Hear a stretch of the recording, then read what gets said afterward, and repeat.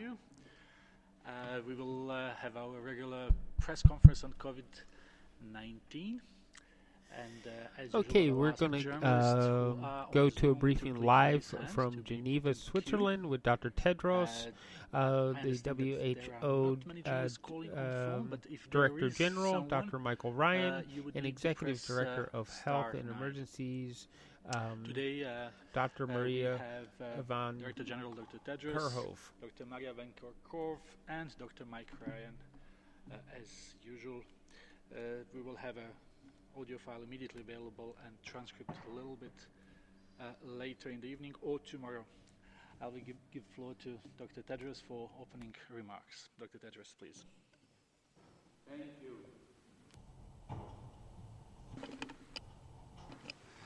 Thank you. Thank you, Tariq.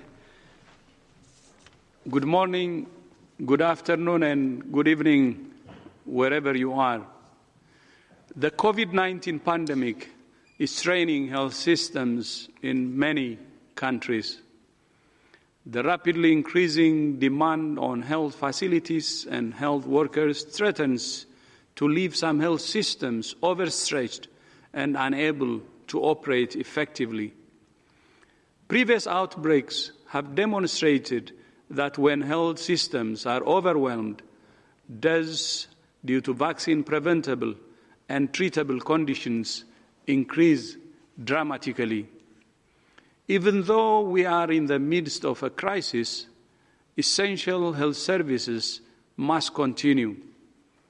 Babies are still being born, vaccines must still be delivered, and people still need life-saving treatment for a range of other diseases. WHO has published guidelines to help countries balance the demands of responding directly to COVID-19 while maintaining essential health services. This includes a set of targeted immediate actions to reorganize and maintain access to high-quality essential health services, including routine vaccination, care during pregnancy and childbirth, treatment for infectious and non-communicable diseases, and mental health conditions, blood services, and more. That includes ensuring an adequate health workforce to deal with the many health needs other than COVID-19. For example, we're pleased by the 20,000 health workers in the UK who have offered to return to work, and that other countries, such as Russian Federation, are involving medical students and trainees in the response. To help countries manage the surge in COVID-19 cases while maintaining essential services, WHO has also published a detailed, practical manual on how to set up and manage treatment centers for COVID-19. The manual covers 3 major interventions. First, how to set up screening and triage at health facilities using a repurposed building or a tent. Second, how to set up community facilities to care for mild patients. And third, how to set up a treatment center by repurposing hospital wards or entire hospitals, or by setting up a new hospital in a tent. The manual covers structural design, infection prevention and control measures, and ventilation systems. This is a life-saving instruction manual to deal with the surge of cases that some countries are facing right now. These facilities will also have longer-term benefits for health systems once the current crisis is over. In addition to having facilities for patients, it's also vital that countries have sufficient supplies of diagnostics, protective equipment, and other medical supplies. Ensuring free movement of essential health products is vital for saving lives and curbing the social and economic impacts of the pandemic. Earlier today, I spoke to trade ministers from the G20 countries about ways to address the chronic shortage of personal protective equipment and other essential medical supplies. We call on countries to work with companies to increase production, to ensure the free movement of essential health products, and to ensure equitable distribution of those products based on need. Specific attention should be given to low and middle-income countries in Africa, Asia, and Latin America. In addition, WHO is working intensively with several partners to massively increase access to life-saving products, including diagnostics, PPE, medical oxygen, ventilators, and more. We understand that many countries are implementing measures that restrict the movement of people. In implementing these measures, it's vital to respect the dignity and welfare of all people. It's also important that governments keep their people informed about the intended duration of measures and to support for older people, refugees, and other vulnerable groups. Governments need to ensure the welfare of people who have lost their income and are in desperate need of food, sanitation, and other essential services. Countries should work hand in hand with communities to build trust and support resilience and mental health. 2 months ago, WHO published the Strategic Preparedness and Response Plan with an initial ask of $675 million to support countries to prepare for and respond to COVID-19. We're very grateful to the many countries and foundations who have contributed. More than $622 million have been received so far. And I would like to use this opportunity to thank King Salman Center of the Kingdom of Saudi Arabia for humanitarian relief for its contribution of $10 million. We continue to be encouraged by the signs of global solidarity to confront and overcome this common threat. The commitment of G20 countries to work together to improve the production and equitable supply of essential products shows that the world is coming together. And coming together is the only option we have. Unity is the only option we have to defeat this virus. Yesterday, I sent a tweet with a single word, humility. Some people asked me why I sent a single word on Twitter saying humility.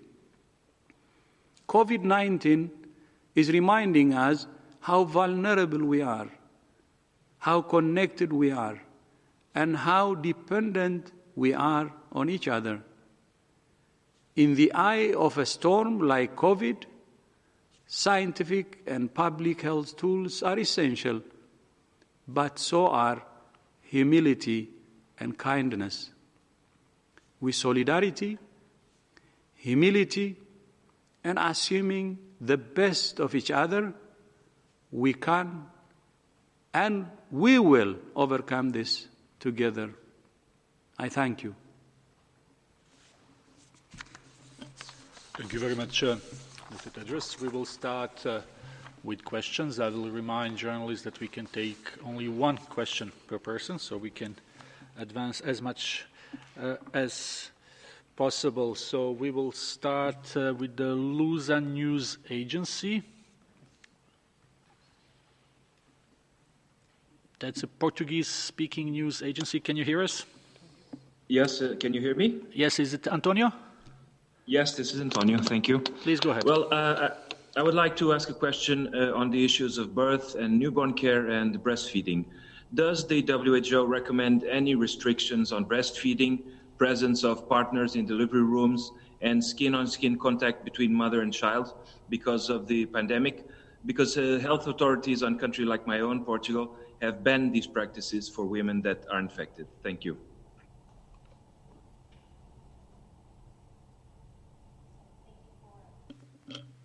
Thank you for the question.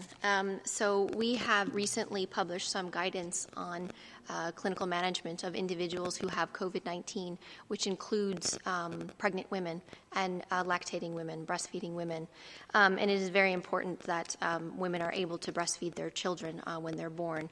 There are certain precautions that need to be taken place in terms of contact precautions, but we outline the ways in which that could be done safely. Thank you very much, Dr. Van Kerkhove. I hope this answers the question.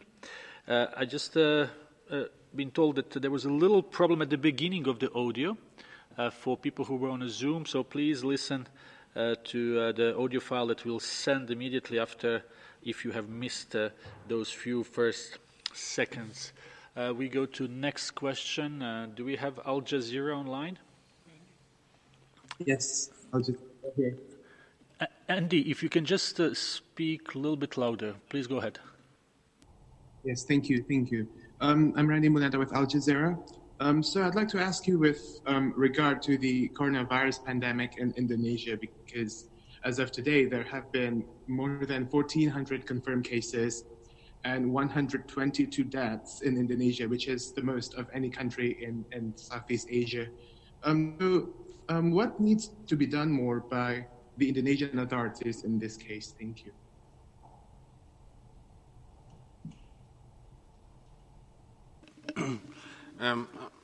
I'll have a go at the question and maybe the Director General will supplement. While the pandemic is very well developed and escalating in many parts of the world, particularly in Europe and North America, there are countries who are still in the earlier parts of the pandemic.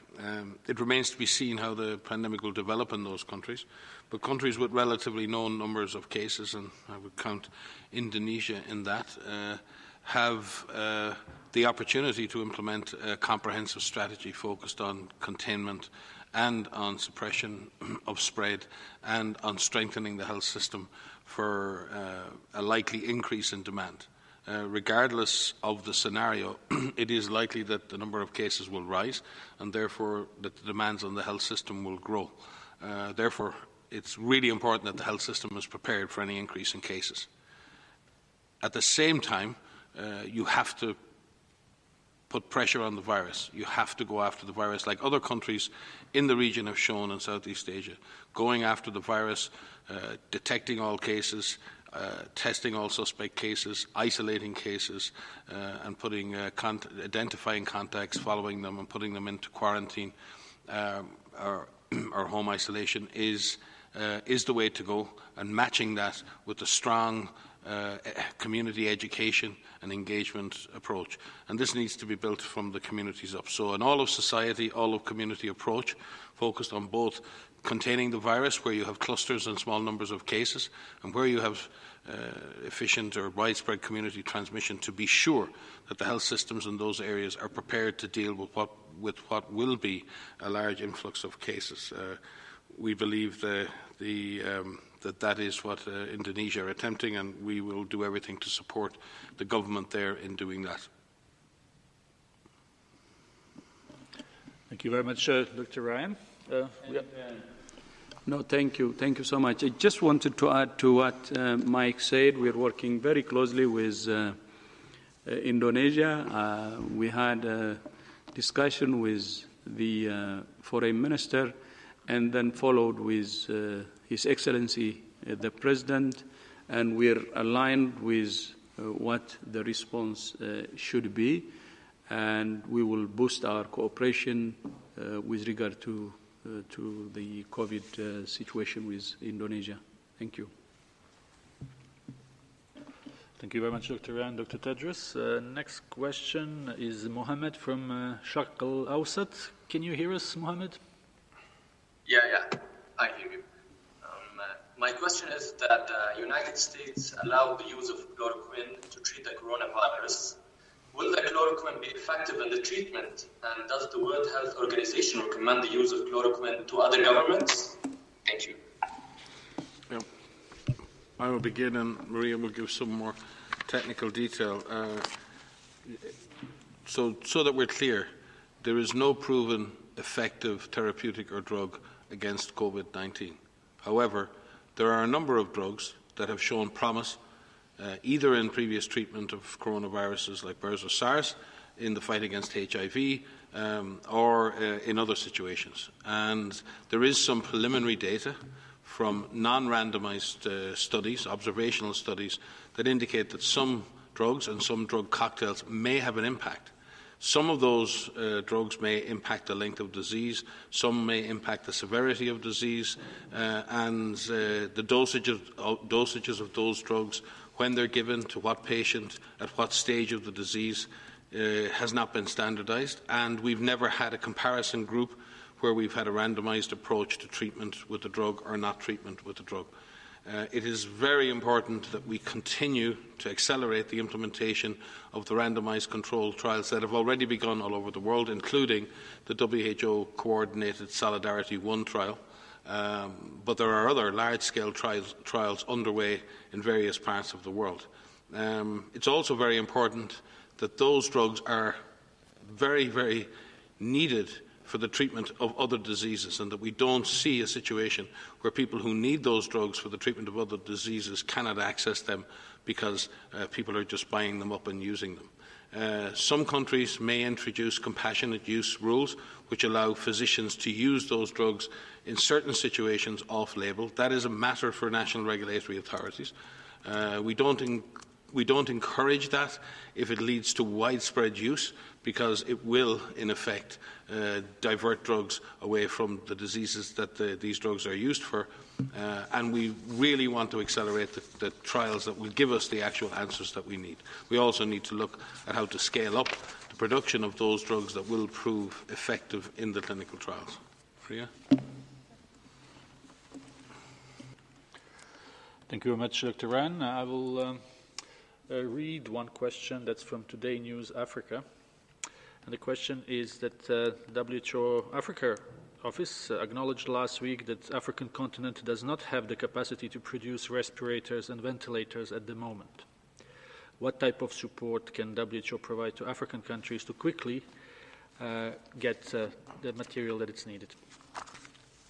As the DG indicated, we've already sent large numbers of protective equipment and diagnostic tests to Africa. All countries in Africa can now make the diagnosis of COVID with support from ourselves, from Africa CDC and from others. We've been working with the World Food Programme, the Jack Ma Foundation and Africa CDC to bring PPE into Africa, as well as supplies from our own stockpile, which is based in Dubai. It is not enough. And you're correct, the issue of ventilators is a very difficult issue. One, because ventilators are technologically sophisticated, expensive, difficult to produce and distribute, and require very high levels of training in order to use them properly. There are lots of innovation at the moment in how we can scale up the production of ventilators and even use the ventilators that don't require a patient to be intubated. In other words, how can you support ventilation in a conscious patient? And there are all kinds of interesting solutions emerging on that front. The issue is getting those solutions to scale. But the one thing I will say from the perspective of supporting a severely ill patient, oxygen is something we need to discuss, because everybody's talking about ventilators, and that's important. A critically ill person struggling to breathe, a ventilator can be life-saving. But before that happens, what truly is life-saving is the ability of a patient to be given supplemental oxygen in order that the concentration of oxygen in their blood can be kept at a high level. Because that's what patients suffer when they can't breathe properly. The level of oxygen in their blood drops, and you'll hear people talking about oxygen saturation. It means how much oxygen is getting into someone's blood from their lungs. When someone has COVID-19, your lungs struggle to put enough oxygen into your blood. By increasing the concentration of oxygen in the air that someone breathes, you allow more oxygen to reach the blood. Every country in Africa has oxygen, and we need also to focus on getting better distribution of medical oxygen, so patients with moderate severe disease can benefit from that. We will work, and we are working with the World Food Programme. We're working with the UN in New York, and the DG has spoken to the efforts we're making to not only scale up the distribution of such equipment and supplies, but to coordinate that in a way that countries can expect a more smooth service in accessing those vital supplies. If I could just add something very briefly, this is a very good opportunity to bring more clinicians and medical professionals on board with us who are into our clinical networks, so that they can learn from and share experiences of dealing with COVID-19 patients. Not all countries are overwhelmed right now with patients. Some have very few patients. And it's time right now where we can be sharing experiences, we could be doing trainings that actually look at how patients are treated and what type of care patients who develop either moderate, severe, or critical disease could be cared for. So we could bring them on board and join our teleconferences that happen regularly with clinicians all over the world. Thank you very much, Maria. The next question is Christiana Ulrich from DPA German News Agency. Christiana, can you hear me? Hello, can you hear me? Yes, please go ahead. Yes, this is a question on Austria. The Austrian government has decided to make everyone wear a mask who's going into the shops. I understood from our previous briefings with you that the general public should not wear masks because they are in short supply. What do you say about the new Austrian measures? Thank you. I'm not specifically aware of that measure in Austria. I would assume that it's aimed at people who potentially have the disease, not passing it to others. In general, WHO recommends that the wearing of a mask by a member of the public is to prevent that individual giving the disease to somebody else. We don't generally recommend the wearing of masks in public by otherwise well individuals because it has not been up to now associated with any particular benefit. It does have benefits psychologically, socially, and there are social norms around that, and we don't criticise the wearing of masks and have not done so. But there is no specific evidence to suggest that the wearing of masks by the mass population has any particular benefit. In fact, there's some evidence to suggest the opposite in the misuse or wearing a mask properly or fitting it properly or taking it off and all the other risks that are otherwise associated with that. And there also is the issue that we have a massive global shortage, and where should these masks be and where are the best benefit? Because one can argue that there's a benefit of anything, but where does a given tool have its most benefit? And right now, the people most at risk from this virus are frontline health workers who are exposed to the virus every second of every day. The thought of them not having masks is horrific.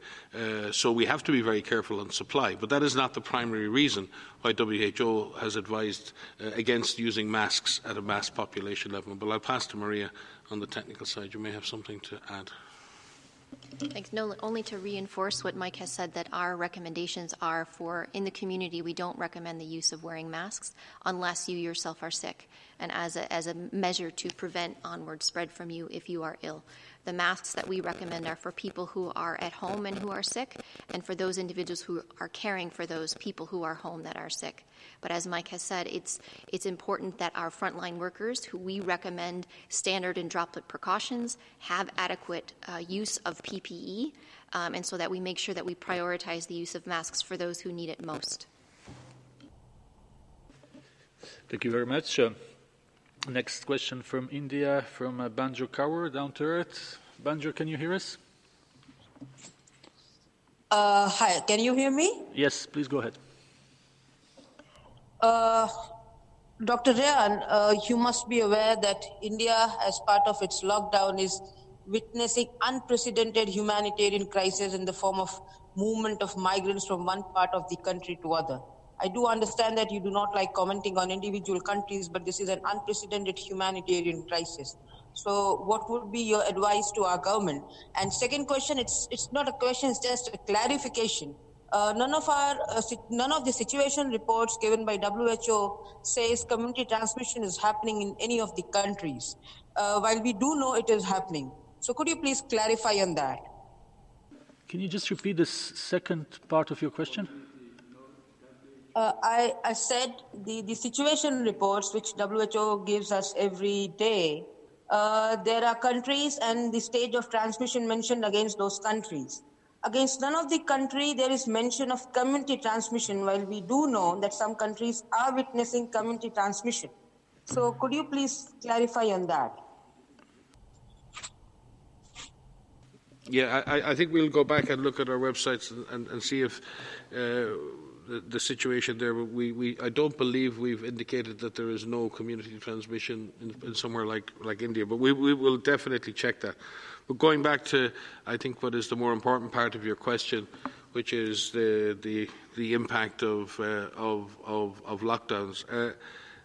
Movement restrictions in any situation are number one, need to be taken very carefully, and two, obviously, regardless of their intent, are very difficult to accept by communities and by others, because people need to move and want to move for family reasons, for economic reasons, and for many other reasons. And it's important that governments communicate openly and transparently with their people as to the reasons why lockdowns or shutdowns or movement restrictions are occurring, because they do impinge on people's freedom of movement. And if people and communities are to offer up that freedom of movement, they do need to understand why that's happening.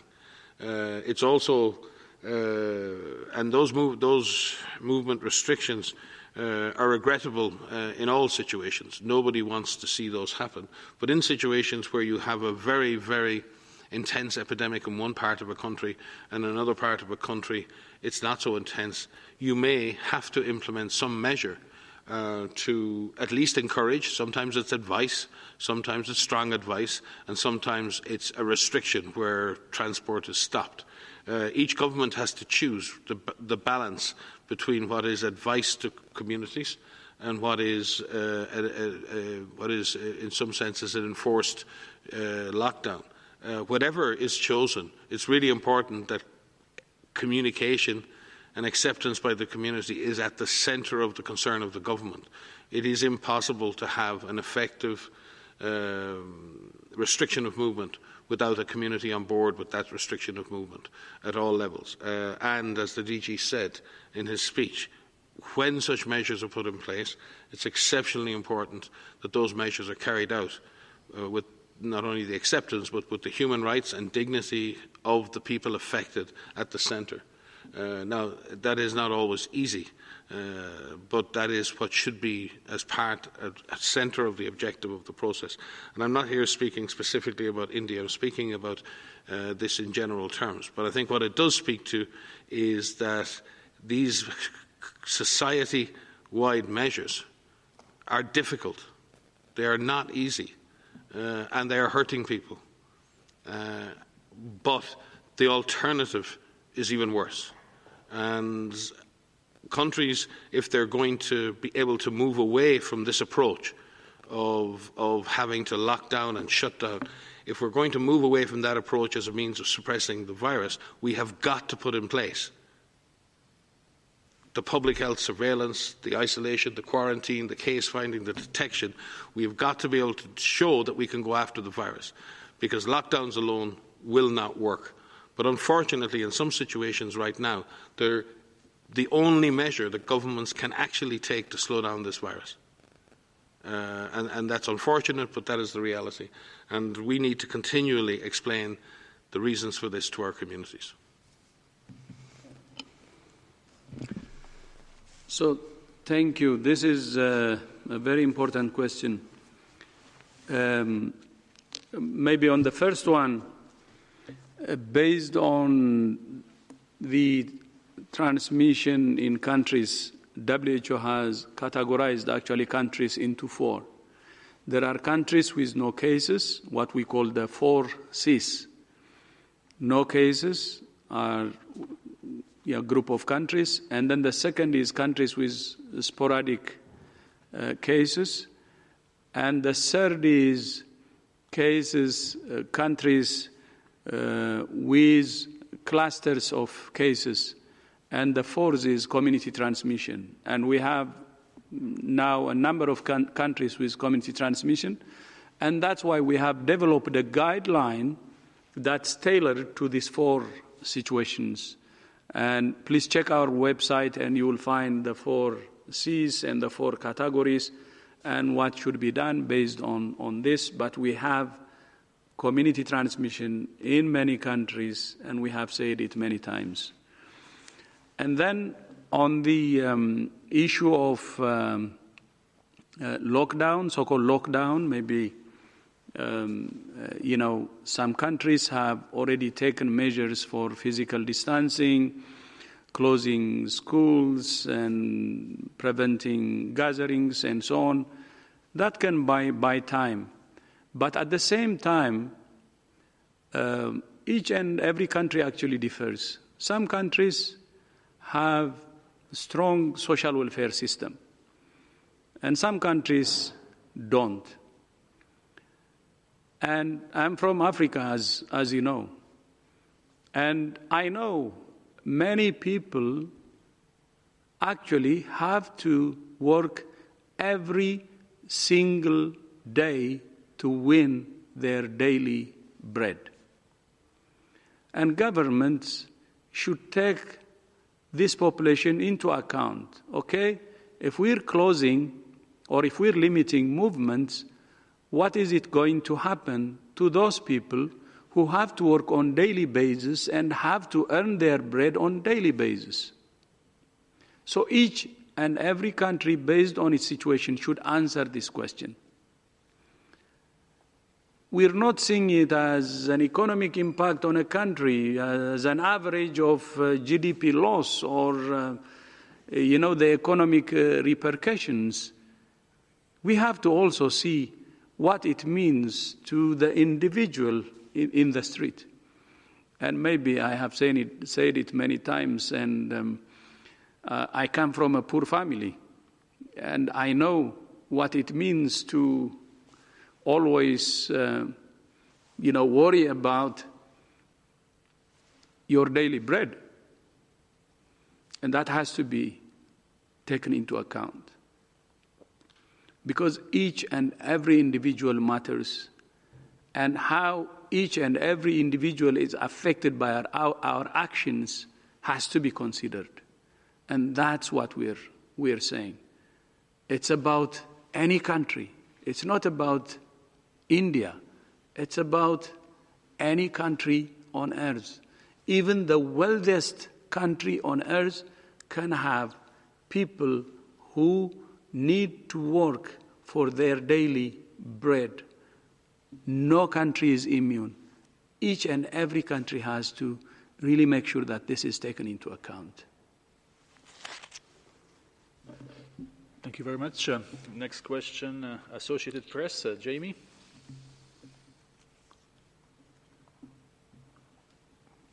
Hi, can you hear me? Yes. Great. Good afternoon.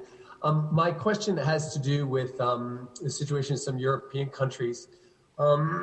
We've seen some signs that countries like Italy and Spain may be sensing that they are reaching the peak, and that I believe the UK also mentioned some experts there, or one expert there mentioned that they may be nearing a peak. I'm just wondering if you have any estimates. I know that, Mike, you said on Friday that there's no way to sort of see the end of this, but what about peaking? Do you see any signs of peaking within Europe? Thanks.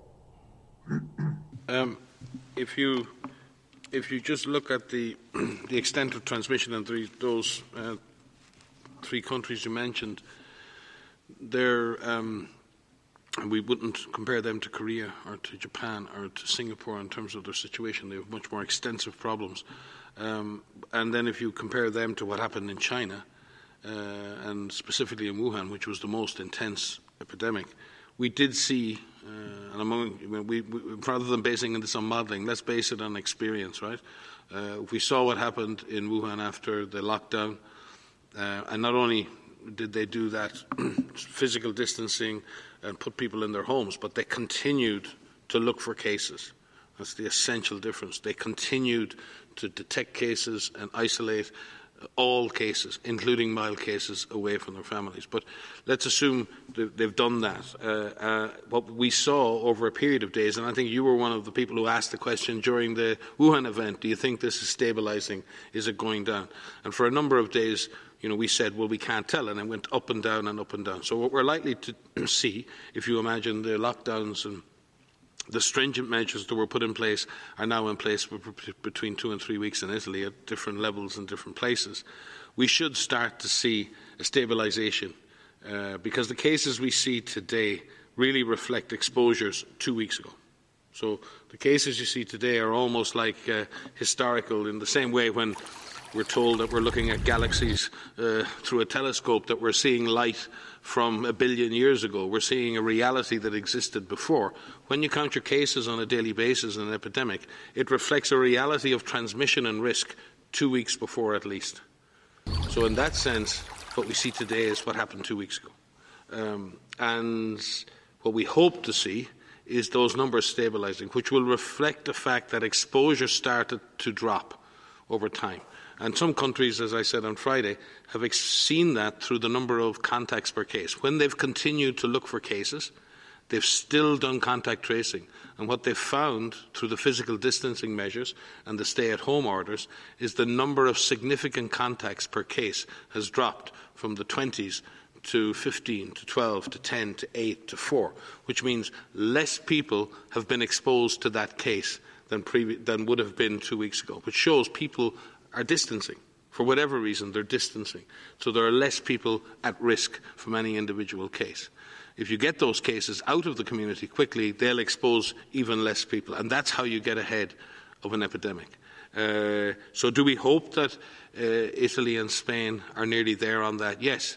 But the way you stabilise and then move to zero, and I think everyone's talked about the curve up, and everyone talks about the stabilisation.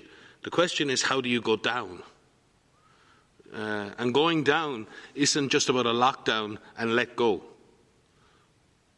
To get down from the numbers, not just stabilise, requires a redoubling of public health efforts to push down. It won't go down by itself. It will be pushed down. And that's what we need countries to focus on. What is the strategy now to put in place the public health measures that will push down the virus after those measures may be released? And then how do we take care of people better in a clinical environment to save more lives? So, yes, potentially stabilising, and it is our fervent hope that that is the case. But we have to now push the virus down, and that will not happen by itself. And if I could just add to that, what I was going to say, which Mike has just said, is we need to focus on the now. We need to focus on what must be done now to get us out of this. And there is this, I understand completely the desire to want to know when we will reach the peak and when we will start seeing that decline. But that will not happen on its own. These physical distancing measures, these stay-at-home measures, have bought us a little bit of time, a little window of time. And that short window has to be used appropriately so that we get systems in place to look for this virus aggressively through testing, through isolation, through finding contacts, through quarantining those contacts, through caring for further patients, because we will still see patients, and many patients are still going to require need, to support other countries that are going to go through this.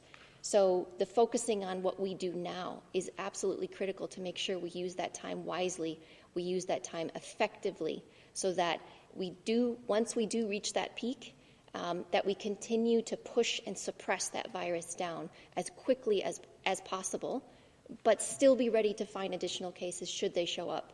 What we've seen in a number of countries in Asia, and that where they've brought this virus down, they've brought transmission down, they're now seeing repeat introductions from outside of their countries. They have not let their guard down. They are still aggressively looking for those cases as they come in and suppressing it so that it doesn't start again. So we need to focus on the now. We need to use our time wisely, and that is to aggressively find this virus and care for our patients. Thank you very much. Next question is from Nippon TV, Atsuko. Atsuko, can you hear us?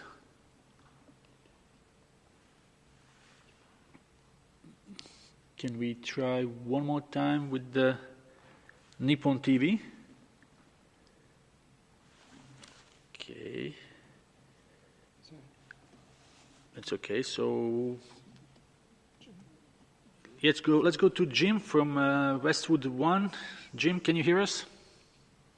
Yes, thank you very much. Very good afternoon to you. I would like to clarify a little bit on the chloroquine issue in the U.S., and it should be important to point out that the FDA hasn't approved it for wide prescription by doctors, but only in a hospital setting, and the doctors there can only get it from the national stockpile. But my question is, what exactly was observed with chloroquine or hydroxychloroquine that could lead to the possibility of it being used to treat COVID-19 in a hospital setting? And what do you mean exactly by randomized testing as opposed to non-randomized testing? If you could answer those, I'd appreciate that. Thank you. Maria will supplement. I mean, there was somewhat people will describe as in vitro evidence in the lab that the drug was active against the virus, but any number of things are active against viruses.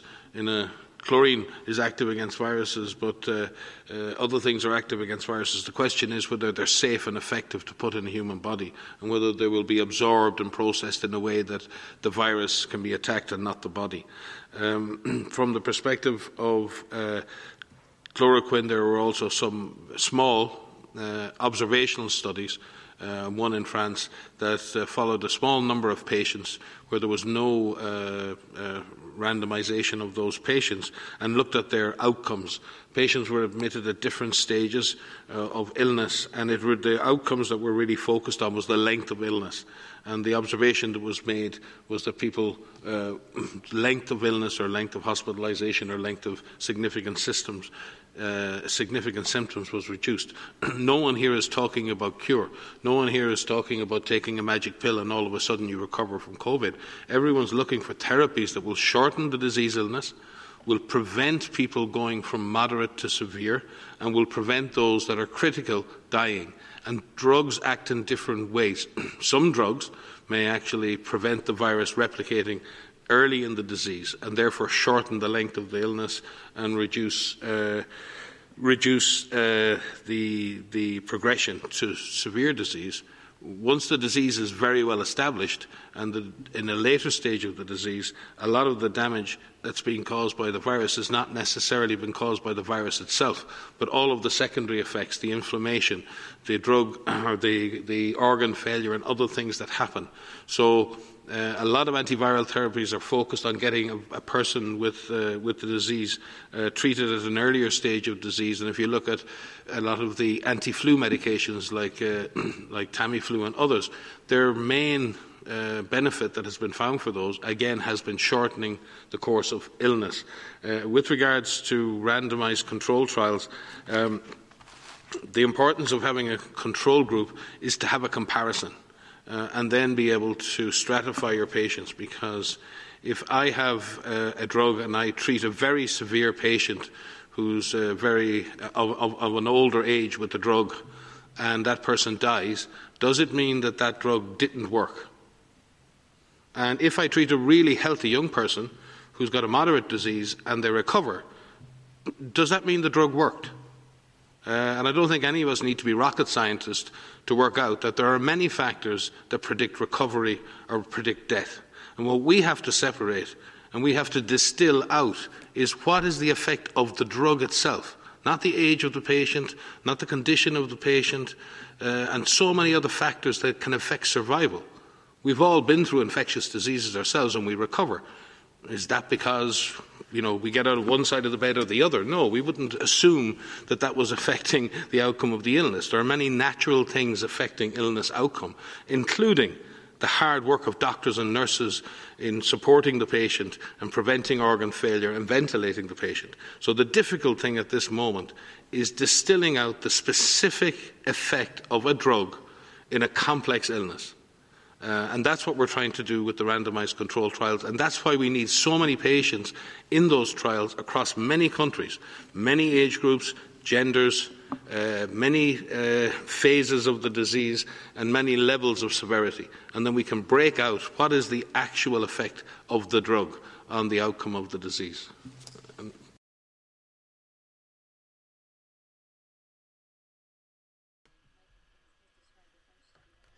Okay, so that's it for the WHO today, and next up will be the update from the BC, the province of BC, and in which case we'll probably hear from Adrian Dix and Bonnie Henry.